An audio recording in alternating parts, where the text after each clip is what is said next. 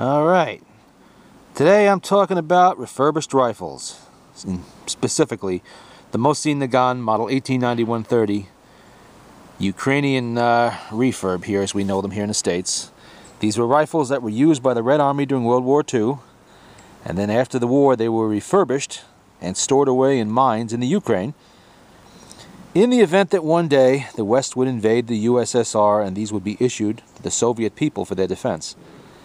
Now you can see this one is 1943, is made at Izhevsk Arsenal, and you can see that in 1943 sometimes they didn't quite get the stampings perfect at 3, there's a little bit cut off there. Sometimes it's mistaken for a 5 on these, it's not, it's in 1943.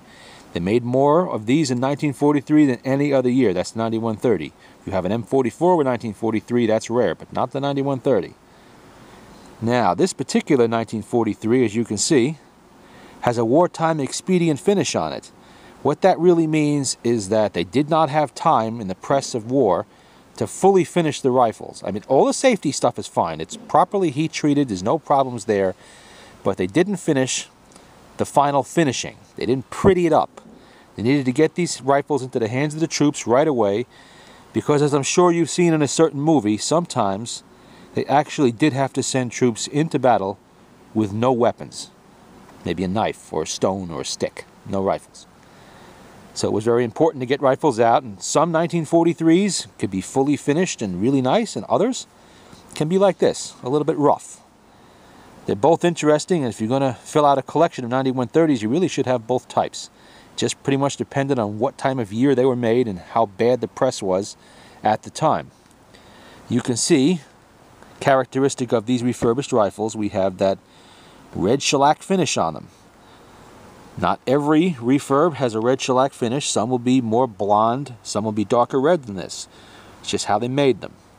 You can see the drips in the shellac right there, and if you look over here, I'm not sure I can make it come out on camera, but that's black paint right there on the cap of the handguard right there. You see it? So that's what the communists used to hide poor bluing jobs, or maybe a little bit of rust speckles there. They slapped some black paint on it.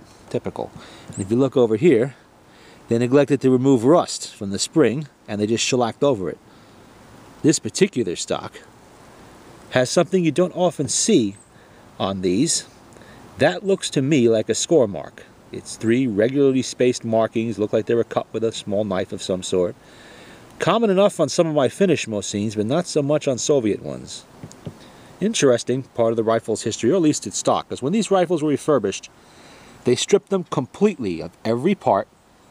Each part was thrown into a pile of like parts, and they were refurbished by batch. That's just how refurbs are done when you're dealing with tens of thousands of rifles and not 5 or 6. And when they put them back together, they just use whatever parts came to hand. You can see we have a Tula cocking piece on there. The bolt body's Izhevsk, as is the transfer bar. See if I can open that. And right there we have a Tula star on the extractor. You know, there's a little, every rifle is different. Some will have more mixed parts than others. Some might not have any mixed parts at all. It's just luck of the draw. And if you see on this particular refurb, the serial numbers have been electro-penciled or engraved. Right there, you can see some of the old number that they ground off from whatever rifle this originally was on, and it was renumbered with an electro-pencil. Probably done later on in the refurb program that ran about, what, 40 years almost. Those numbers were made to match the original barrel serial number. And you can see on the bottom here,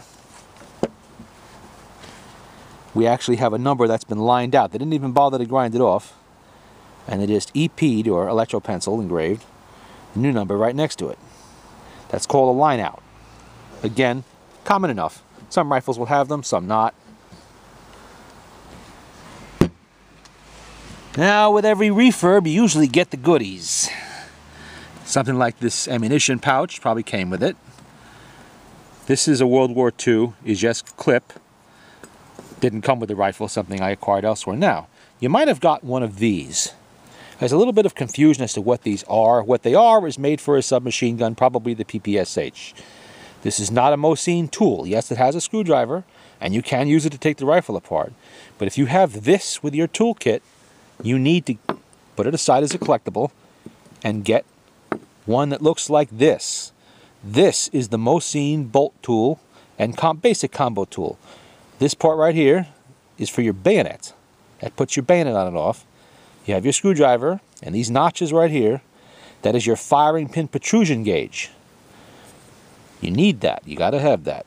Probably came with a pouch like this with these little tools in it. This is your T-handle for the and your muzzle protector for the cleaning rod. We do not recommend using the issue tools to clean these rifles, as there's cleaning rods. They are ordnance steel. They're made to be cleaned from the muzzle, and that can cause wear to the rifling that you really don't need to do now that we're not at war and nobody's shooting at you. You can get a nice cleaning rod and do it properly and keep the cleaning gear that came with the rifle as the collectibles they should be and nothing else. See how nice that looks? All that shiny shellac is on there, typical of the refurbs. You probably got an oil bottle like this, or maybe a round one. There's a couple different styles. You might even have got a brass one. A lot of times it just depends what the dealers have on hand and what they threw in the box when you got the gun, the rifle. It's your bayonet, of course. That's common enough with these. And this is just something interesting I brought out in case anybody was interested in what the ammunition for these rifles looked like in World War II. And there you have it. This is a 1945 round, Soviet, and a couple of 1944 rounds, also Soviet. You can see they're the same copper wash steel case stuff that you buy, made in the 1970s and 80s, surplus. Of course, I'm not shooting these are collectible. But I just thought it'd be interesting. You know, this is the ammunition made to be fired on this rifle. This is World War II issue. Now, if I get the bolt out, and if I can get it apart, I may have to put the camera down here a second. I have to uncock the bolt. Okay, I think I got it that time. Last time I tried to do that, I got the camera off by accident. Looks like the firing pin's actually protruding a little too far on this one. And we get the tool here. I'll show you how it works. If I can get it to focus, that would be nice. Very hard to do when I only have two hands. Okay. Actually, it's not bad. So I get a better angle at that. See the firing pin? First you have to decock the bolt. Easy enough to do. It's not that hard to do. Just decock it until the firing pin pokes up like that. Then we're going to take our bolt tool here. You can see it's got the 5 notches. It's the three in the middle. The first 3 you're going to look at. Now let's put that. Usually they're marked 75 and 95. What you're going to do is use a 75. Put 2 little notches right there. I hope you can really see that. What you want to do is have that firing pin be able to clear without hanging up on the tool. And that's good. Right there. I want to try to back the camera off and see if I can get a look at that. See? That's clear. You don't want the firing pin to stick up too much. If it sticks up so much it interferes with the tool, then it's not good. It could puncture a primer. But if it's like this, it's alright. I thought it was too high, but in fact it's not. That's perfect. It's good enough. And if there was any kind of a problem with that, you simply unscrew it right here. Screw it in a little tighter, screw it in a little less, a little more, whatever you need to do. It's a very easy bolt to deal with. It's not rocket science. There's no magic involved in it. But you do need this tool, and if you don't have it, you can find one on Gunbroker easy enough. They're only $1, maybe less. Sometimes you'll get 10 of them for $10 or something like that. And every rifle should have one, but sometimes they screw up and you don't get one. Now let's get to the bayonet. Okay, a lot of times with these rifles, the bayonets aren't the ones that are supposed to be with the rifle. When these come in the crates, these bayonets are fitted at the arsenal and they are numbered to the rifle. But dealers, they just take them out. They don't want to sort them. They just throw in whatever's there, goes in the box of your rifle. If you happen to get one that's matching number, hey, that's great. But very few dealers now or in the past have bothered to match them. This one actually fits the rifle fairly good. Slide it down like that. See how it's there. And again, I'm doing this one-handed. It's not easy. Push it down and turn it till it locks. See, that's locked in place pretty much. Now I'm going to try to demonstrate how you take that off using this. Okay. Slide it down over the bayonet. Just like that. See how that's on there? The lock kind of holds it. What you would do to get it off is release that lock right there. That's the lock. And then you would turn. The whole rifle's turning. Let me hold that a little bit. Push the lock up. Use this tool for a little leverage. And you turn the bayonet off. Now, if the bayonet is not properly fitted to the rifle, it's a little too tight, this tool is going to be pretty much useless to you. Because the bayonet's going to have to be fitted, you're going to have to open it up a little bit. So you have to spread it a little bit right there so it fits on. It could be a real pain in the ass. But once it's properly fitted, this is the tool you use. It has to be tight. You can't have a loose bayonet. It has to be snug fit on there. So you need this tool to get it on and off. Alright. And you can see on this rifle, maybe you can't see, but I'll tell you anyway, lots of black paint all over the muzzle. And they really screwed the bluing up on this one. Typical commie rush job. They didn't quite get it right. Sometimes they did things like that. And they tried to cover it up. You can see that this is a wartime stock. There's no sling guard, dog collar guards in the stock there. It's all open, just plain wood. And the front half over here, fore end, all they have is a little piece of metal there. That's all it is. Typical wartime stock. You can see how that shellac isn't perfect on there either. It's bubbling a little bit. There's a lot of grease and oil in that stock from years of field use. They didn't give a damn because really the shellac was only a protectant. They didn't expect it to last. They knew it wouldn't. Shellac in general is not really the best kind of stock finish you could have. It's not very durable. It's good for storage and preservation. That's about it.